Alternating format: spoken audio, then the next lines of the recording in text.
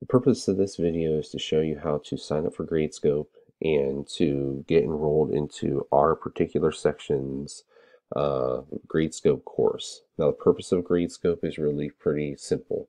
It's a way for me to allow you to submit your activities, your lab reports, um, while still being able to use the existing lab manual. So what's going to happen in lab is you are going to uh, fill out the notebook pages, or you're going to do a simulation, you're going to do some kind of activity offline, and then you're going to upload the activity into Gradescope online.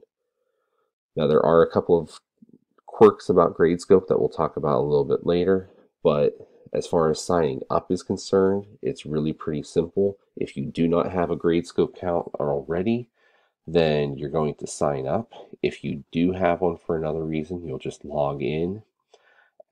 So if you go to sign up, you're going to sign up as a student. It's going to drop in to this menu and ask you for a course entry code. Now, if you already have a Gradescope account, when you log in, all that you'll need to do is add a new course and put in the entry code here. So this code will be posted in the announcements on your Blackboard page.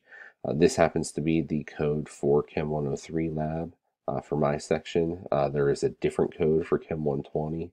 I'll put that one up there as well. And then you just want to put in your name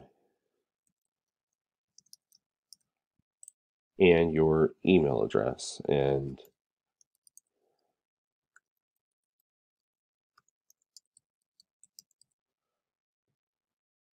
now, this is not my email address. This is a fake one, but hopefully it'll show us how to go to the next step. Student ID here, you do not need to fill in. In fact, I encourage you not to. We're not hooking this into Blackboard or anything like that, so the student ID isn't going to actually do anything for us. It's just going to make things more complicated, and it's going to put your ID out there in another source that you really don't want it out there for. So we can leave that blank. We hit sign up as a student,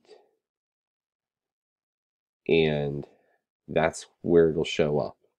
So what you'll do is you'll put in your email address there. Obviously, it'll send you an email at this address to give you a link.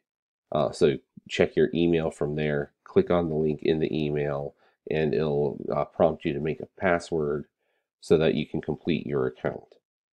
And so the next video I'll post will be looking at how to actually submit things into Gradescope, but this should at least get you in the door.